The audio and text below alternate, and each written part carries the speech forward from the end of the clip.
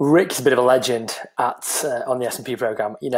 For one, it took Rick I think it was about a year to jump on the program. I think his wife had already been on one of our programs, and Rick was a little bit skeptical. He's one of these guys into his training, into his triathlons, really decent athlete. Already thought he was in good shape. You see the picture on the left isn't too bad.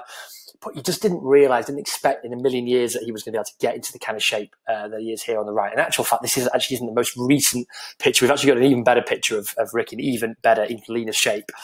But, he was already in decent shape. But he joined the program with the hope to, improve his triathlons, get a little bit stronger, get a little bit leaner, get quicker in the swimming.